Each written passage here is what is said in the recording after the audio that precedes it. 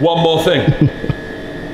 I know I said one last thing, but it's not the last thing, because it's one more thing, because we're starting a new video. If you watched the last video, this will make sense. If you didn't watch the last video, go and watch the last video, because this would be like garbage. Anyway, we're at the gym. It's time to train. I get so many questions now because I have transitioned into a different kind of thing from being a competitive bodybuilder. What's my split? How am I training? How am I keeping up my size and fitness and doing all of these new things and staying injury free as a aging athlete? I know we talk about age a lot, but I do feel as though men in their 30s, 40s and 50s and women fall into traps and bad habits and then get to a stage where they think, oh God, this is me for the rest of my life. So I want to champion health, fitness and physical ability in your 30s, 40s and 50s. So we're here, we're doing push-pull legs. The reason why I'm doing push-pull legs is because I feel that is the best way that I can split up my body parts through the week now and still fit in the extra bits I need to do for the game show. Like climbing, like sprinting and running and being agile, because one of the other things that I do aside from the climbing bits once or twice a week is I'll go and play paddle or badminton with my good friend Zach or the missus to work on that lateral movement. Was I still in the shot? Yep. Oh, I need to work on that. You're still in there. Obviously I need to be able to work side to side and just not forwards and backwards and up and down now. So push-pull legs is great because I know I'm going to get 3 solid weight sessions in a week at least. And then if I want to add another push or pull or legs, I'll aim for 4 or 5 weight sessions a week and then 2 or 3 mobility, fitness, other things across the week as well to get that all-round fitness that I'm trying to get for the game show and for just longevity of life. And I can mix in those things then with the kids, with the wife, with friends. So my enjoyment factor of life's gone up as well. So not only am I staying fit, but I'm enjoying what I do, which is obviously, I am a huge advocate of, if you follow me for a long time, you will always hear me say, enjoy what you do. Because when you enjoy what you do, you're going to make progress. End of. So, if you can see that, we're going to follow session 1 in the app today. I've referred to it commonly as Pocket Jamie because it's like having me in your pocket. I don't know how I fit in your pocket, but if you've got big pockets, and some of you guys out there got deep pockets, it's sexist, isn't it? Guys and girls have got deep pockets. Anyway, if you've got deep pockets, you're going to have me in your pocket, and I'm going to tell you how to eat and how to train. That's the main thing you're going to get from the app, but then on top of that, you're going to get a library of information that's going to tell you how to create good habits, that's going to get longevity, that's going to get power in your body, that's going to keep you fit and healthy mentally. That's just going to basically extend your knowledge base and have you learning whilst you're using the app. That's the main thing, key benefit is learning. You're not just going to look at this and that's it. You're going to take it home, you're going to build knowledge, you have to pass it on to other people. Without further ado, we have got in the intro workout creatine and iced tea BCAAs, my favourite flavour.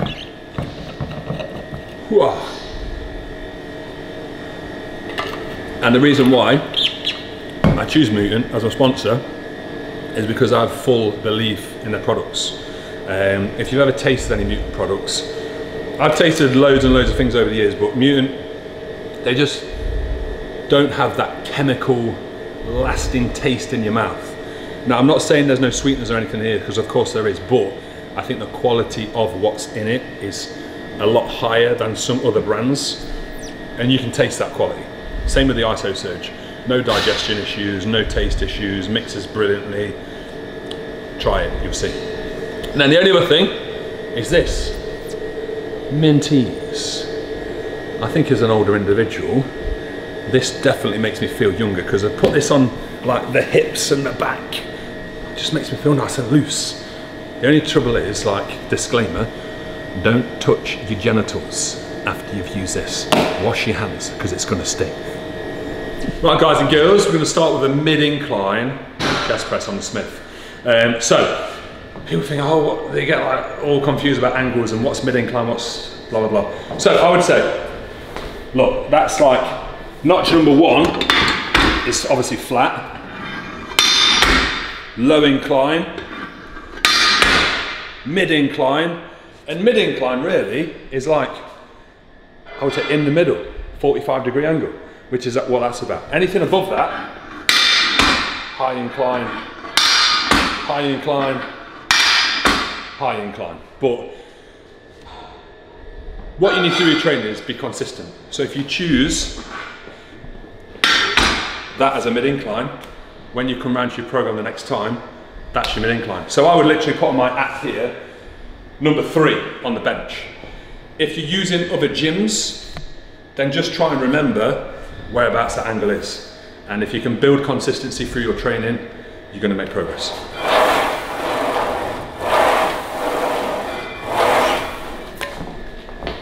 Right, so the good thing about the app is, if you're a beginner, so this one's a mid-incline. You're going to get a video instruction from me on all of the exercises. So how to set up for this, the form, just good instruction from WA, so you feel confident before you go into that set. And then it's just about practicing it yourself. And then even me, I've got this guy over here looking at me. Look at this guy, Jay. He's saying, come on, you used to look like this. Hurry the hell up. So that's a great feature of the app. For the beginners, you're gonna get shown by me how to do it. But then what I would say is, things like how to warm up, that information will be in the extensive video library. So you're gonna have a 360 of how to train, how to prepare yourself for sets, and then obviously how to eat and everything else after as well. So it's a full spectrum, it's an A to Z of how to get results. Just on that point of warming up as well, this is the first exercise of the day. I always feel like warming up on the exercise that you're doing is the best way to warm up for something, because that's what you're going to be doing. Set yourself up. I did it with no weight to start off with. I've added a little bit of weight now. I'll just feel the exercise out for about 3 times, adding a little bit of weight each time until I know that's where I need to be for my first working set. Then I'll aim for 10 reps, full failure, and we'll go from there. We'll use that as set 1. So this is another warm up.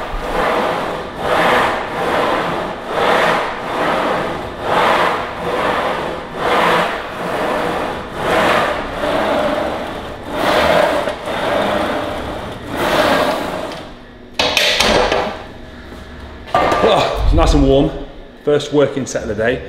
I want to take this to complete failure, and that is whereby I can't do another full rep basically. With the Smith machine, I've got the safety, I can just hook it back on. I can also put the stops on there to stop it going below the chest so I don't get crushed. But I'm going to log this one in the app. This is going to be set number 1.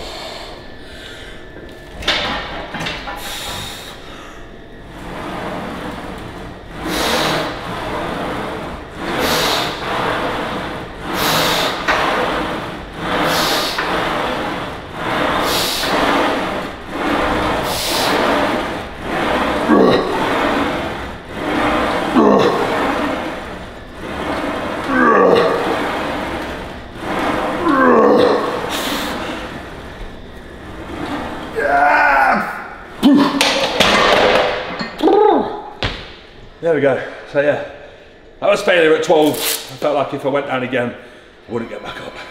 So we're gonna log that in the app. I'm gonna rest again. Rest time between sets is gonna be about 2 minutes. People always go on about rest times, like, is it 2, 3, 4 minutes, blah, blah. Until you feel good. I've been doing it long enough now, 2 minutes. My heart rate's gonna be back down. My breathing's gonna be back to normal. And I'm gonna feel strong for that next set.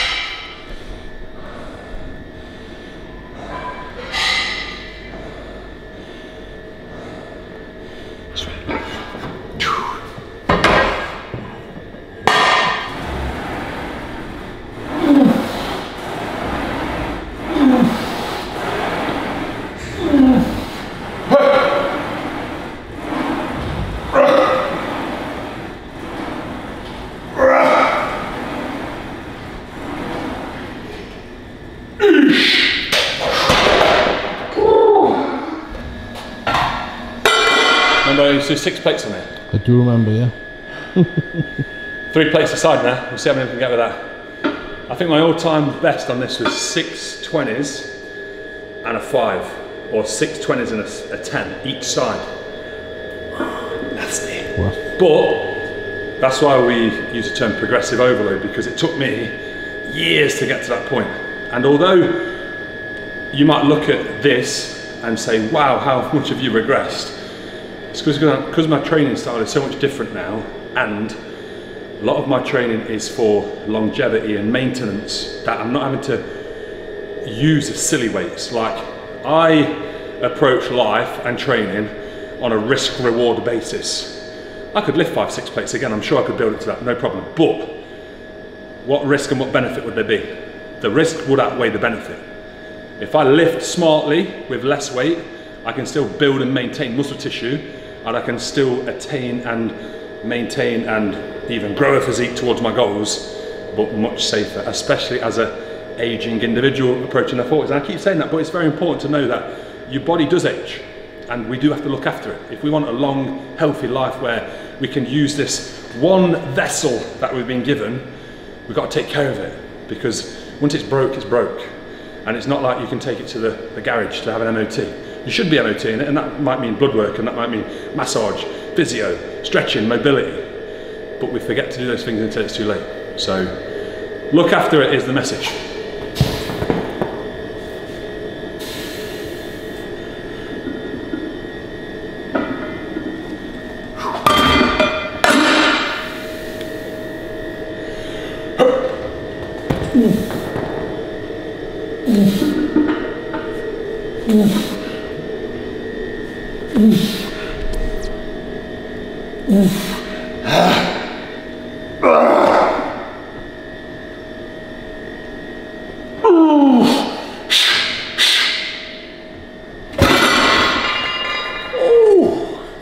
Well, that's a nice set. So, warm-ups between, or warm-ups after the first exercise, drop, because we're already warm.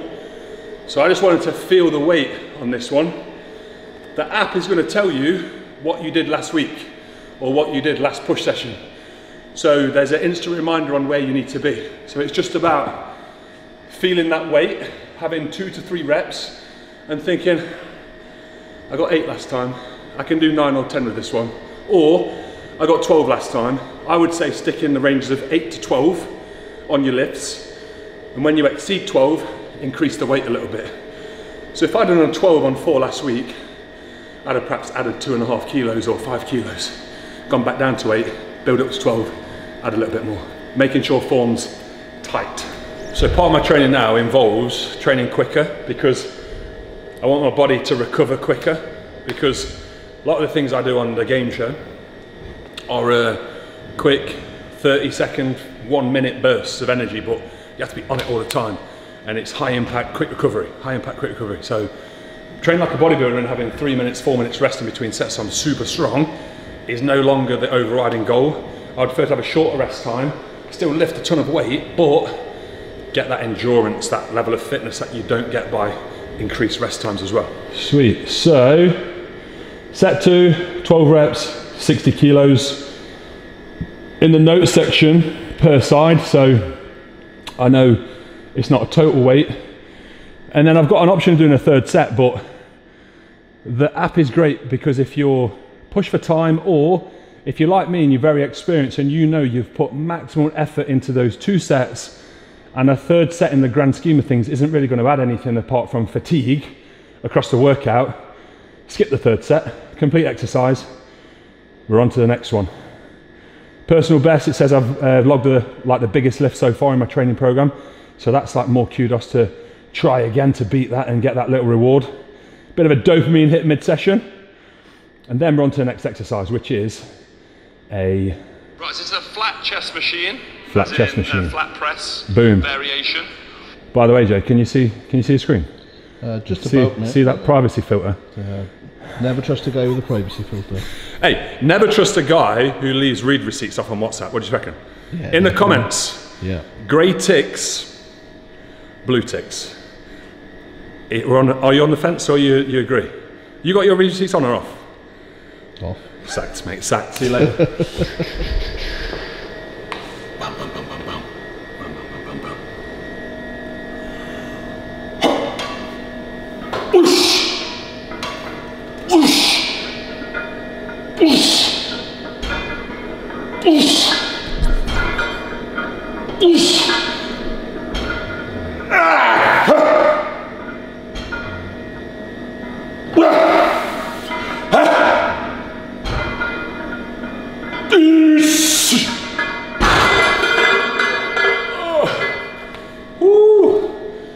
Yeah, felt good. Reminds me what it feels like to be a bodybuilder again. No, that was a good set. 8 reps, full failure. Rest now. We go again. I'm sticking to a 2-set rule for today's session for time constraints. So my first set, this time will be heavy for lower reps. I'll take some weight off, which we call as the old term back off. And I'll do more reps. So I'll do 3 plates, probably 12 reps instead of 8. There or thereabouts, maybe a few more. The other way to train, I normally do this way earlier on in my sets and sessions because I find the opposite way around, whereby I'll do the higher rep, lower rep set. Sorry, the higher rep, lower weight set first, and then the lower rep, higher weight set second is a better way to do it because you're almost priming your body. You're warming things up. Your risk of injury is a lot less doing it that way. I feel like you need to be super warm to do the principled work set back off approach. Your 2 sets where the first one's heavy, low rep, second one's lighter, high rep. I hope that makes sense. It does in my head, but it's a bit of a tongue twister. But give it a go both ways round and see what works for you.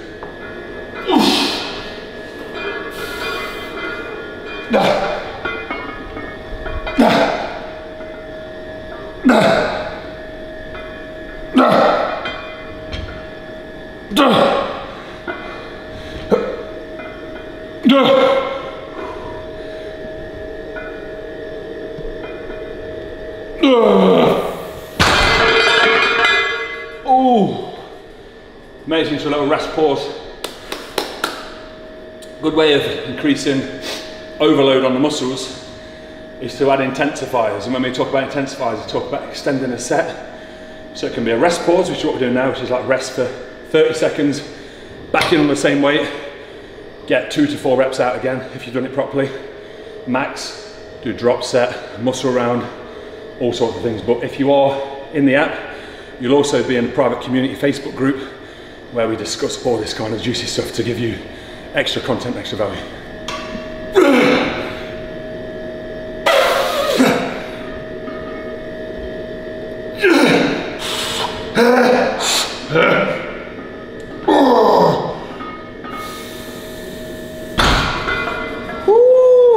Right, so in the app, second set, 12 reps on 60, then we went 4 for 60, and in the notes, last set, rest pause. Boom. Gotcha. So obviously today is a push session, which means anything that involves pushing, so chest, shoulders, and triceps are going to get worked. So this is the first shoulder exercise of the push day. Nice shoulder press machine. I've used it many times before, so same principles apply. We'll add a particular amount of weight whereby I feel we can get between 8 and 12 reps. I'll feel it once, and I don't mean feel it, I mean try it out, lift it, and then I will know if I can do 8 to 12. If I can't, I'll either take some off or add some on, depending on where I feel I'm at. I'm going to feel free, feels nice, and then I'm going to train on it and we'll see where we are. And this is what I mean by feel it, okay? Feel a rep. 1, 2. I know from doing those 2 reps that that weight is easy 12. So I want to challenge myself a bit, so I'm going to add a little bit more. Knowing this machine, I'm going to add 20 aside, then we'll be playing.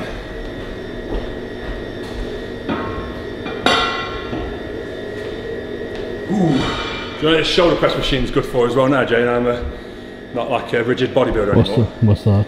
Just a bit of oh, go on. Stretching, mate. Get the hamstrings out there. Yeah? Oh, I'm going to feel that later on. Anyway, have you saw the creps? What do you reckon it's them, Jay? Yeah? Where's the Jordan sign? Vivo Barefoot, they've taken over the Jordans because they've got to be an athlete. Agile. Am I out the shot, man? honestly. Trying to find a trainer that is versatile in the sense of movement, comfort, performance. No affiliation again, by the way, but these feel really good. I've done a bit of wall climbing in these, bit of sprinting, bit of darting about. I'm going to beat Zach at badminton tomorrow. Too late, mate. Anyway, let's get on with training.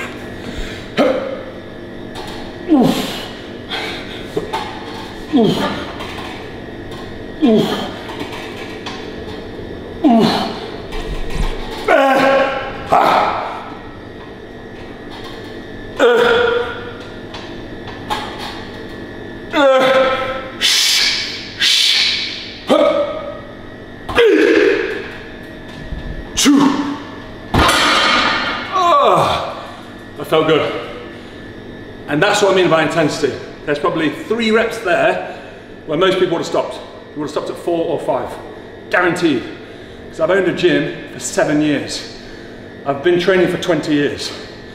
I've seen thousands of people train and thousands of people stop too soon, prematurely.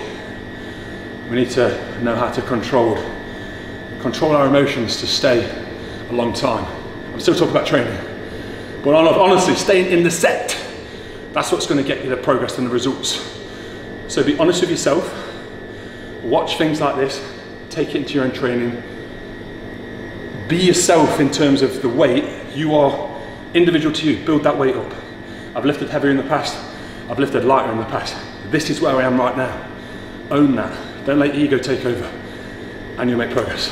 If we're staying on the thought process and question of life after bodybuilding, what has been the most noticeable change for me not being a competitive bodybuilder anymore? And I just reminded myself in that set of that very fact, and that is that I can now allow myself to be a lot more relaxed and have fun, have a laugh and a joke inside the gym, but not only inside the gym, outside the gym. Like, you got me in here inside of a prep. Jay knows this because he used to come film me and he probably used to dread it as well, bless him. But that's my work, that's my focus, that's my attention, that's everything. I used to be probably extremely, or I used to come across probably extremely rude to customers in the gym and people like Jay who are trying to do me a service. But now I know I can be more relaxed in here, and I can make Jay's job coming all the way from Wales to film me a bit more happy as well. Have a bit of a laugh, which is great. And I know that that goes home with me as well. The family notice it, the kids notice it. I am a better person to be around. And I think that's common in any professional sport where you do it to a high level. You have to take it to a degree of focus and selfishness. And I don't mean that in a bad way. You have to be selfish to be great at something. And I'm just very thankful now that I'm in this position where I can enjoy my training and I can enjoy time with other people whilst I'm staying fit and healthy as well. And that's what I promote inside the app and inside the Facebook group. It's about creating sustainable habits, creating great physiques, but not ruining people's happiness with it. There you go. American 15s for today for the first set, Jay. That round, isn't it? I love a set of laterals.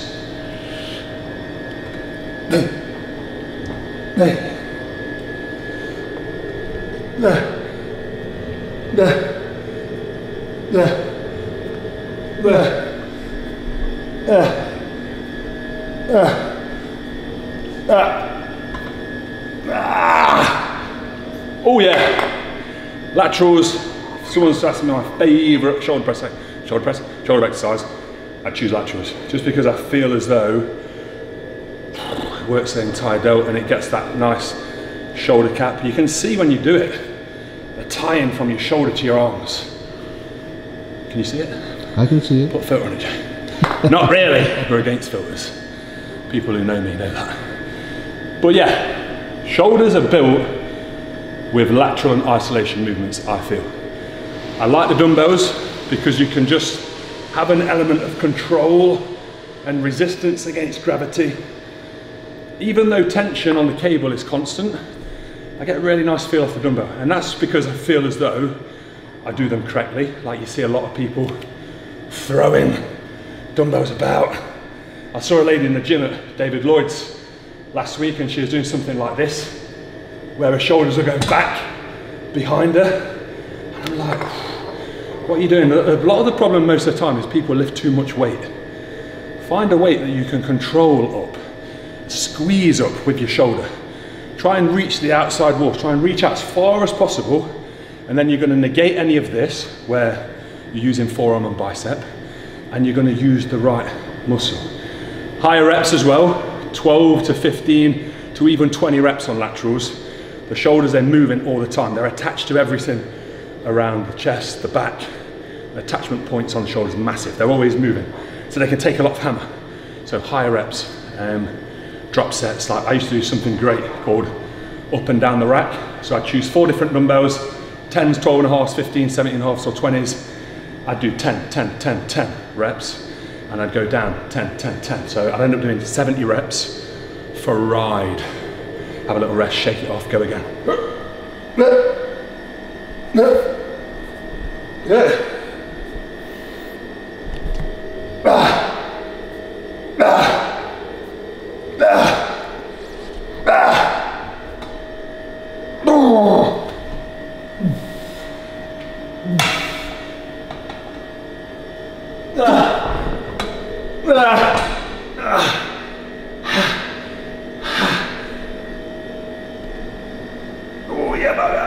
Right guys, so everybody, well not everybody, has the luxury of having a nice quiet gym like I do. So sometimes there may be somebody on the machine that you need to get on, or you might have a little injury, you might not like the exercise. So there's a unique swap feature in the app whereby you can swap it for, hey presto, what we've just done, a dumbbell, a lateral raise. So whilst you're in the gym, yes, the program's going to give you some rigidity and a plan to follow, but if at any time you want to change it for preference or because someone's on your machine, I got you covered. Right, so chest, shoulders, boxed off, job done. Triceps is the last one for push exercises. I'm going to use bodyweight tricep dips because I think as humans we should try and or aim to lift our own body weight. So pull-ups, tricep dips, even bodyweight squats, press-ups, anything that involves lifting your own body weight. If you can't do that, you should work towards doing it. That is just a test of, I think, being strong. And everybody should be able to lift their own body weight. If you're not able to lift your own body weight, you're either overweight or just not strong enough yet. You look in the mirror, you know which one you are. Maybe you're a bit of both. Here we go, 3 sets of this. Triceps are toast, push is toast. We're going home, having a post-workout food, recovering, we're getting in the ice bath, getting in the sauna, and we go again tomorrow.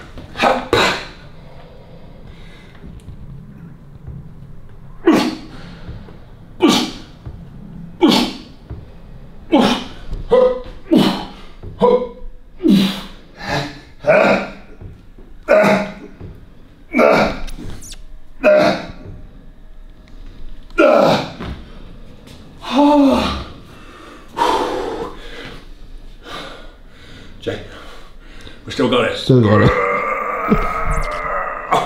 Blood pressure. Oh, no, honestly, guys, thank you very much. That's a push session from the app, JC Fit. Honestly, guys, try it. You will love it. It's got me in there guiding you how to train smart, how to make progress, and how to eat and fuel your body towards your goals. Amongst all the other libraries of content, insane value, so check it out. Thank you very much. I will be getting Jay in every month, so stay tuned for more videos. Like the video please, subscribe to the channel, and let me know in the comments what you want to see next. Goodbye.